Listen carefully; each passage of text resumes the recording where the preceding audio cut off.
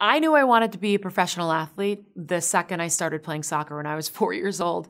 I knew soccer for me was a natural fit. It was something that I didn't even have to think about doing. It was something that I didn't have to think about being good at. I just was.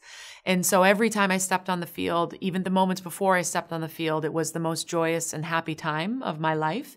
And it was a sport that it came easy to me. And it was something that I loved through and through to my bones, and something that I knew I wanted to pursue throughout my entire life. And I still play to this day. And so when I started to, receive a lot of accolades and recognition for playing sport, it just furthered that mission, that personal mission to pursue it to the highest level that I possibly could. And for me, that was professional soccer. And so I worked incredibly hard in elementary school, in middle school, in high school. I worked even harder at the end of high school to make sure that I got recruited to college to play soccer, because I knew that that was the next step for me before professional. And so I took advantage of being recruited to hundreds of colleges across the country to make sure that I went to a place that both had a very strong soccer program, but even better academic program as well. So I was able to leverage my athletic accomplishments to benefit my academic standing. And so going to an Ivy League institution for me was the perfect decision. I knew then and there that I wanted to continue to play. I knew that I could use a collegiate sport as a jumping board, to propel me into professional sports. And so I worked equally hard in college as I did in high school to make sure that I was recruited after college to play sports.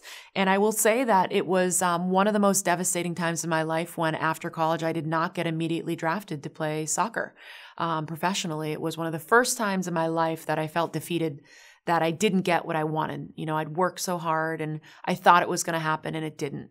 And I look back at that moment in time in my life as one of the most critical junctures of my life, where I had to make the most difficult decision, which was, do I hang up my boots now and not play anymore? Or do I continue to move on and pursue this dream that I had, even though I failed, right, at one time? And I made the decision to keep playing. I knew soccer was not something that I could just wash out of me, that would just go away. It was part of me in a way that it was undeniable. And I had to pursue those feelings and that love.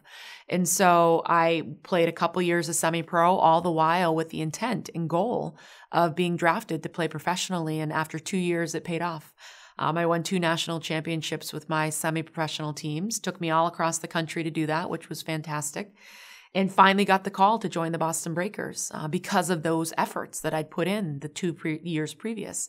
And I remember that phone call to this day on my cell phone. That was, Becca, this is the Boston Breakers. We've seen your career over the last 2 years, and we want you to come down to Boston University and practice with us tomorrow. And I said, I'll be right over today if you need me to. And so it was just one of the best phone calls I've ever received in my life. I had tried out for teams in North Carolina, California, New York, Philadelphia, and hadn't made any of those teams and didn't even bother playing for Boston because they were one of the best teams. And when I got the call from Boston, I remember being like, the Boston Breakers want me? Wait, what? It was unbelievable. It was unbelievable.